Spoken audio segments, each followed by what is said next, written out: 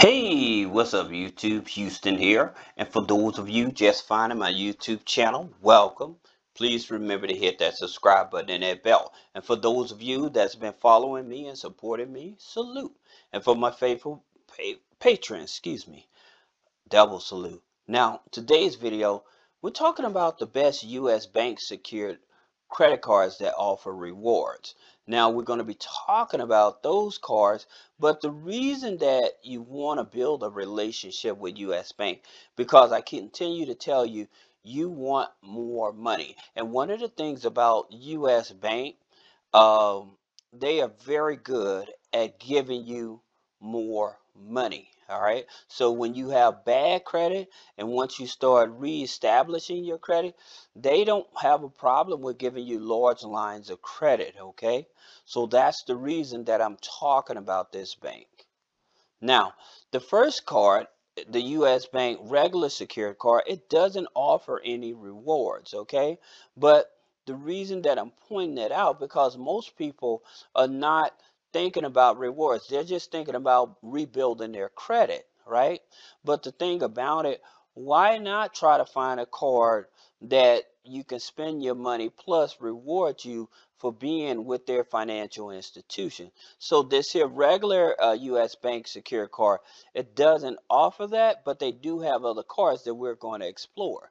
Now the minimum for this here regular card is 300 up to 5,000.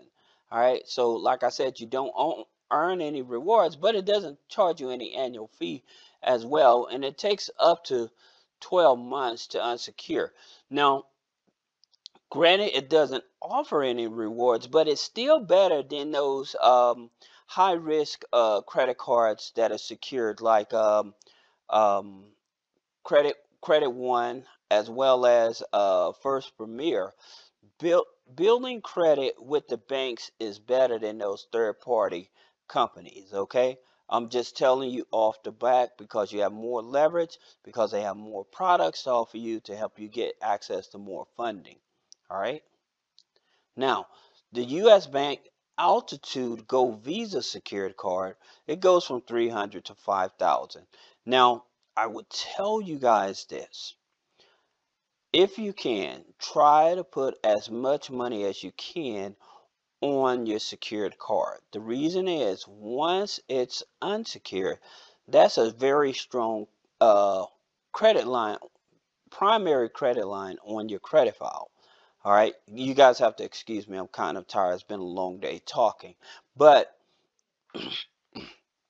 the thing about it, if you want to get larger trade lines, then you actually have to show that you have large trade lines on the credit report, as well as a low DTI, debt to income ratio. Okay, so that's the reason that I'm sharing this information with you. If you're trying to get larger lines, like if you want a $5,000 credit card or you want a $10,000 credit card. Speaking of that, I actually have another secured credit card that's, I think, is even more beneficial than its US Bank Altitude card. All right, but let's talk about these here cards first. Like I said, with the US Bank Altitude cards, for every dollar, every four points for every dollar on dining, on takeout, right? And then for 2 points on groceries, 2 points on gas, 2 points on streaming services, 1 point on other eligible purchases. Now there's no annual fee, and it becomes unsecured up to 12 months. So some people do actually get this card unsecured after 6 months of on-time payments, and then your other accounts are up to date. Now they also give you a $15 annual streaming credit also with this here card. Now the US Bank Visa Secured Cash, the Cash Visa card, the Secured Cash Visa card, excuse me. Again, it's $300 up to 5,000, but they give you 5% cash back. Okay, this is the thing about a lot of bank credit cards, especially secured credit cards. They don't give you cash back. You know, you just get the credit card, and yeah, they're reported as a trade line, but they don't actually give you cash back for actually utilizing that card. So that's the reason these U.S. bank secured cards are so popular with a lot of people. All right. And so with that 5% cash back, so say that you're paying like your utilities, like uh, your rent, uh, TV, internet, streaming services, then 2% cash back. For everything else. All right. Now, as the same goes, there's no annual fee. There's also unsecured after 12 months. All right. Now that we talked about the U.S. bank cards, another thing. Let me back up right here. Here's what you need to understand about U.S. bank. U.S. bank operates similar to a credit union. And like I said, because they give you the large line. So they have the personal and the business side of things. All right. And so once you enter the business aspect of it, I know some of you all may be trying to become entrepreneurs and get business credit funding. I continue to tell you guys, you don't have to have perfect credit to get business credit funding. If you're in the arena between I would say safely between a 680, 690 credit score, then you definitely can get funding. With some credit cards, business credit cards and stuff, you can get those with a 660 credit score. All right. So just so that you all know that it isn't just you have bad credit and you can't get any more funding. The thing about it, it's all about building a relationship. So if you have a personal account, savings account, a business account, because they also help with internal scoring as well. So if you have direct deposit with US Bank and then you have a secured credit card, that's helping your internal scoring as well to help you get unsecured credit cards also. All right. Now, let's talk about Navy Federal and rewards. I think this is one of the best cards, and here's the reason why. Because you, instead of paying a $300 deposit, you put down 200, right? But after 6 months, that 200 turns into a $2,000 unsecured card. The only catch to this is that you actually have to be a member of the credit union in order for it to happen. So I have made a video about becoming a member of Navy Federal. So for those of you that's just learning about rebuilding your credit and stuff like that, put a comment below and I'll send you over that video. Now, here's another card that a lot of people like. It's the Discover It Secured card. And the thing about it, they match dollar for dollar with their secured card, right? So it's automatic cashback, dollar for dollar match on all cashback rewards. Okay, so whatever your cashback rewards amount is with using the Discover card, that's what they actually give you back. Okay. Then, when it becomes unsecured, usually around 6 or 7 months, then you get that security back. Plus, you have the regular credit card as well. Now, one of the things about it, and I forgot to mention about U.S. Bank. Discover U.S. Bank, they also use FICO 8. Okay, they pull FICO 8. This U.S. Bank use FICO 8 TransUnion. And yes, it is a hard pull. Adding to that, it is a hard pull. Discover FICO a Experian, but they do have a pre-qualifying link as well to where you can possibly maybe get an unsecured card. Like I said, if you have a low credit score, some of the easier credit cards to get is maybe like a student credit card. But nonetheless, in terms of like secured credit cards, these are some of the top credit cards that you want to go after. That being said, I have one more credit card that I really want you all to see because it's so important. This is the Secured Sable One credit card, okay? And I made a video on it, so if you want to see that video, put a comment below, all right? But here's the thing about it. You have to understand why this card is so important. It isn't about the rewards. This here card, after 4 months, becomes unsecured. Now, if you're trying to get a primary trade line right away to help with getting more of personal credit funding or stronger credit line, then this is the card you definitely want to get. And the maximum amount you can put on it is 10,000. Okay, you can put on up to 10,000 on this card, but good payment history over 4 months, this becomes unsecured. So there's no annual fees, no foreign transaction fees, no minimum security deposit. So you with this card, you can put on it whatever you want.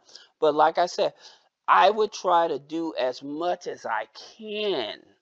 If I have challenging credit and I'm trying to build up my credit score and I'm trying to get strong primary trade lines, then this is definitely one of those cards. This is definitely one of the cards that I would have on my credit file.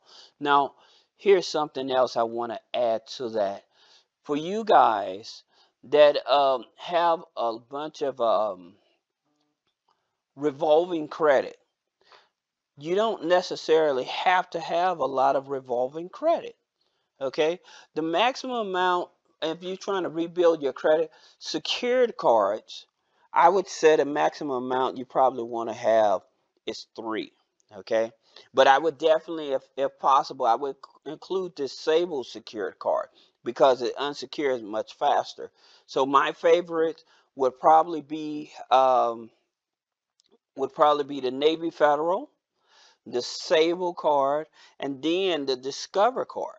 Not saying that the U.S. Bank card isn't good because they actually give you large lines of credit once it's unsecured, but that would be my top 3. And then I would go after the U.S. Bank credit cards once my credit is strong enough.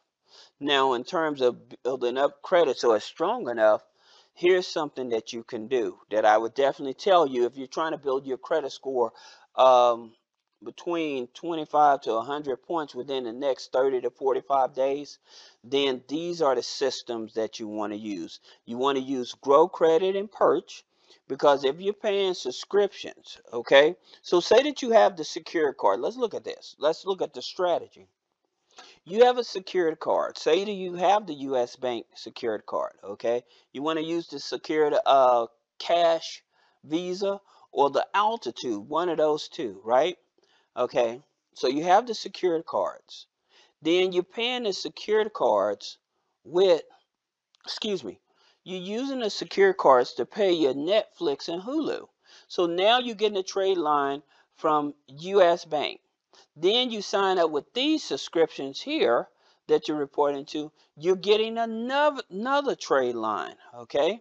Also, adding a pledge loan or credit builder loan, I would tell you always go through the credit unions for those as well. All right, but back to what I was saying about for the trade lines. Now you'll have U.S. Bank reporting on all 3 credit bureaus. You can have Grow Credit and Perch, so you can have both companies reporting the same trade lines on your credit file. Also, you can have Experian Boost reporting that same trade line.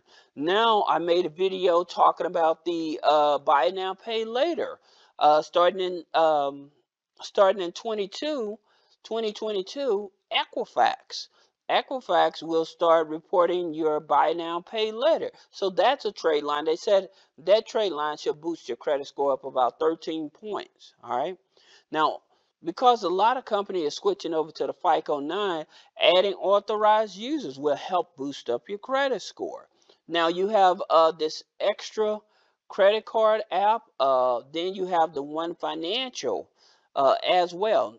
Both of those, you tap those into your business bank account. So whenever you use your debit card to pay anything, they'll take all your monthly debit card transactions and report it as a trade line. Extra reports it on the Equifax and the Experian file. Okay. Then you have Boom Pay and Rental Karma.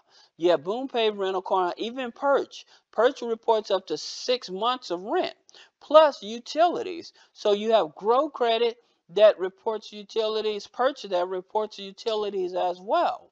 Okay, but Perch also reports rent. So if you're sharing a rental place with a roommate or something like that, instead of just giving them money, you can sign up with plastic and then send them their payment through plastic using your debit card, excuse me, using your secured credit card, right? So then now that actually is a trade line. So the rent that you're paying them, you pay it through your secured card. So now there's another trade line. So you're starting to really thicken up this here file because you have all these transactions. So not only are you getting the rewards, but you're getting trade lines as well. Now with BoomPay, they state that they report rent up to 24 months. Rental Karma, I think over a year. But here's the thing about it. The reason you want it, especially if you're an individual, because you may be trying to not only get your own apartment, but you may be trying to get qualified for a mortgage or something. Well, with the new FHA guidelines showing rental history on your credit file will help you get qualified for a mortgage, okay? So if you have any questions about reestablishing your business credit, your personal credit, you can click in the description and schedule a consultation. Thank you.